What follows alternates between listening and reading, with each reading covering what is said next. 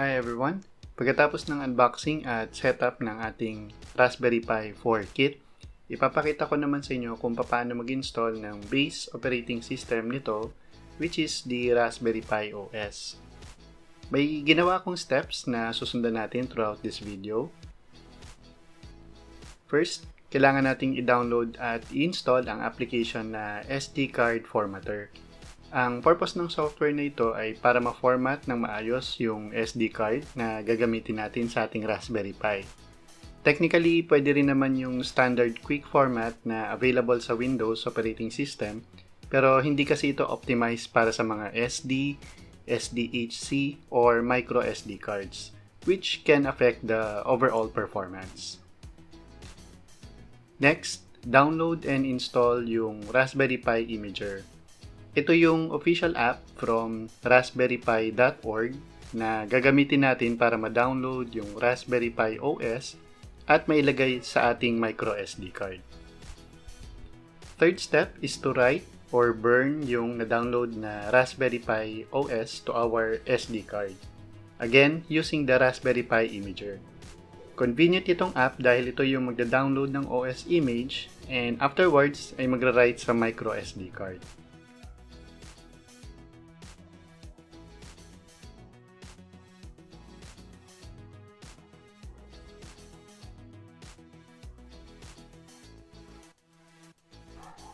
Final step is to boot our Raspberry Pi unit for the first time gamit yung bagong setup na micro SD card.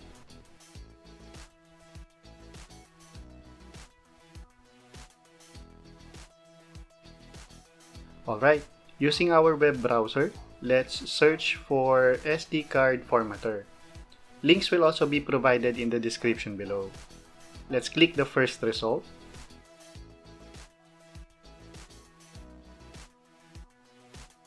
Okay, once nasa homepage ng SD card formatter, scroll down hanggang sa makita ninyo yung SD memory card formatter download for Windows or Mac.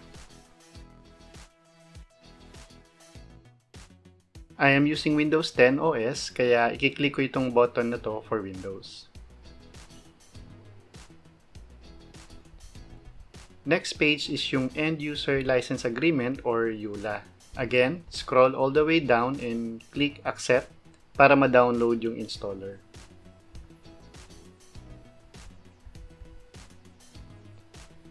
Na-download ko na itong file previously kaya i-click ko yung Cancel. Nasa 6 MB yung file size, medyo maliit lang.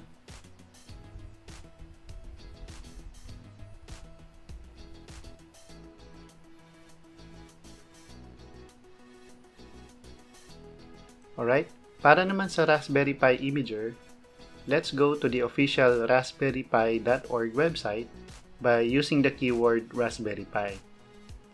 Click nyo yung first result which points to raspberrypi.org. Sa homepage, click Downloads. Dito sa Downloads page, makikita natin yung links para makuha ang Raspberry Pi Imager for different operating systems, depending on your setup. For me, I'll click Raspberry Pi Imager for Windows.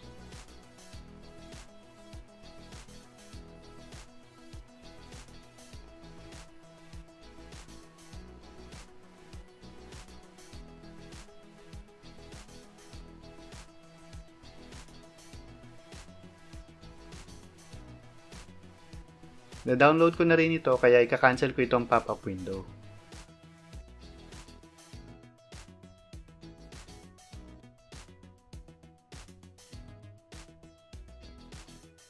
So we have successfully completed the first two steps. Okay, ito yung mga na-download natin na installers. Simulan natin sa pag-extract ng file para sa SD card formatter.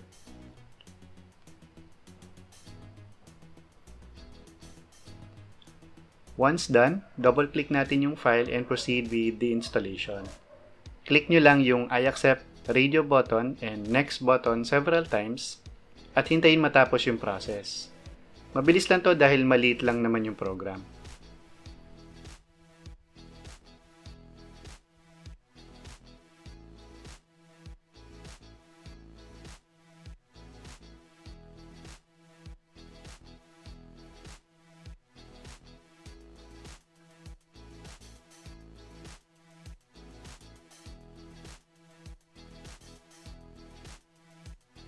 Okay, ito yung interface ng SD card formatter. Kung nakaplug na yung micro SD card sa computer ninyo using a card reader, automatically itong madidetect ng app. By default, quick format na option na nakaselect sa volume label. Pwede kayo mag-specify ng name para sa micro SD card, then click format button. May prompt reminding you na madidelete lahat ng mga data na nasa SD card. So make sure na walang important files na nakalagay or may backup na kayo nito. Click yes to proceed. After few seconds, successfully completed na yung pag-format ng micro SD card. Click OK button and then close the app. Susunod naman natin i-install yung Raspberry Pi Imager. Just click the install button, hintayin matapos ang process, and launch the application.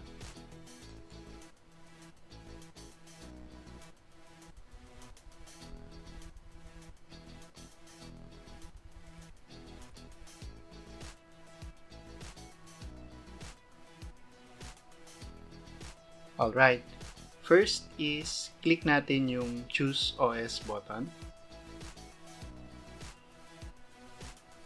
For this video, pipiliin natin yung Raspberry Pi OS 32-bit version. File size is 1.1 GB at madidepende sa internet connection ninyo yung speed ng download.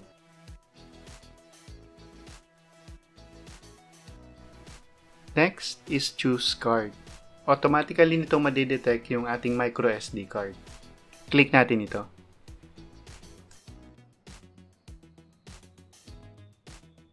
Now, all we have to do is click yung right button.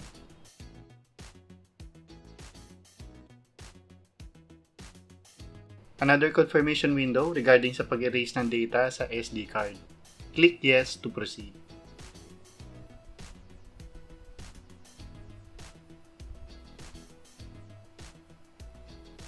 Again, process time will depend on your internet connection speed. Hintayin natin matapos ang download at verification.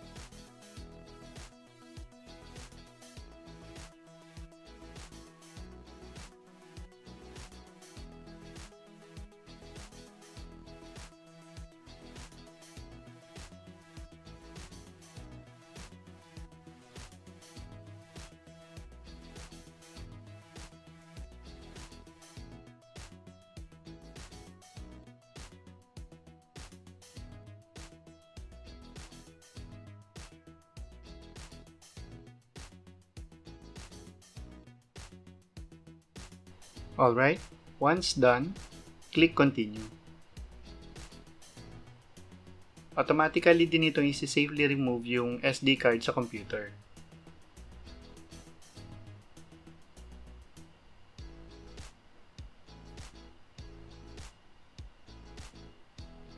We're done sa third step. Proceed naman tayo sa initial boot up process.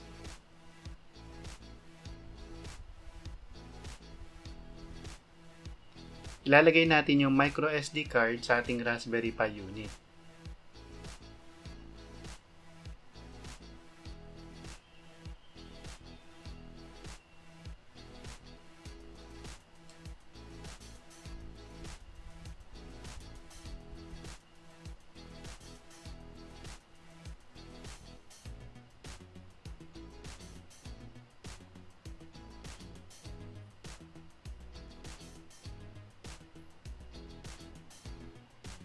Pagkatapos, ipa-plug na natin yung mga cable connection. So first, yung micro HDMI cable.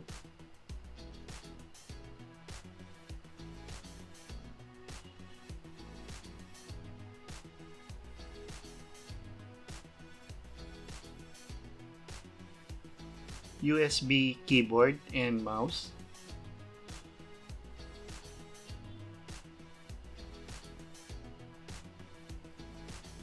LAN cable, and finally yung USB Type-C power cable.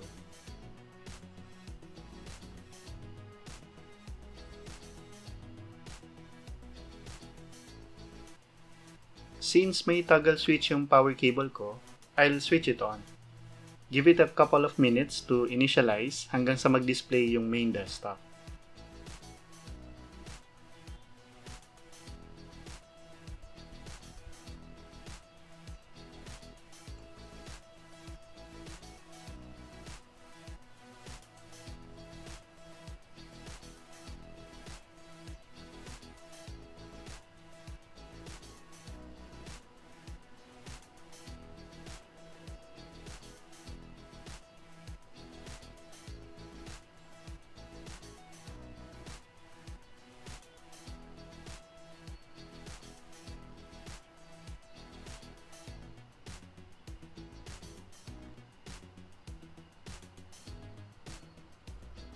Alright, so as of now, gumamit ako ng cheap USB capture card kaya pasensya na kung medyo malabo yung quality.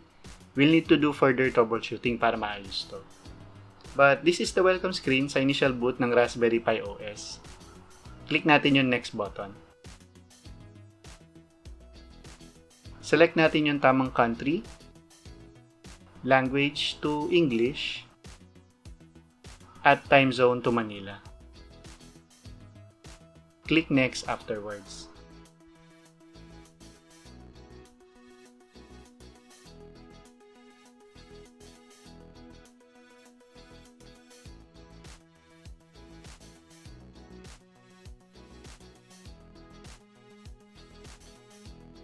Now we need to change the default password na Raspberry. Enter your new password twice, then click Next.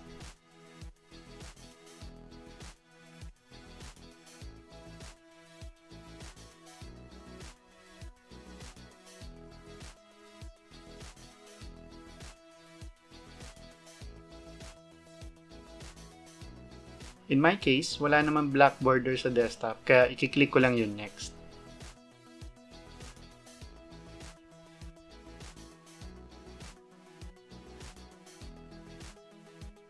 Skip ko lang yung part ng wireless network detection since connected via LAN cable yung unit ko. Sa update software package, skip ko muna for now. Anyway, pwede naman natin i-run yung software update anytime. So, I'll click skip.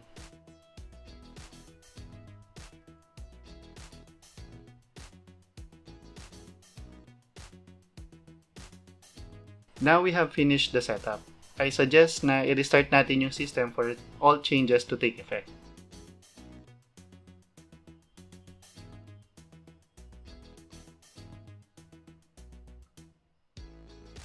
And that's it. We have successfully installed Raspberry Pi OS to our unit. We'll be covering basics of using Raspberry Pi OS on future videos. Thanks for watching!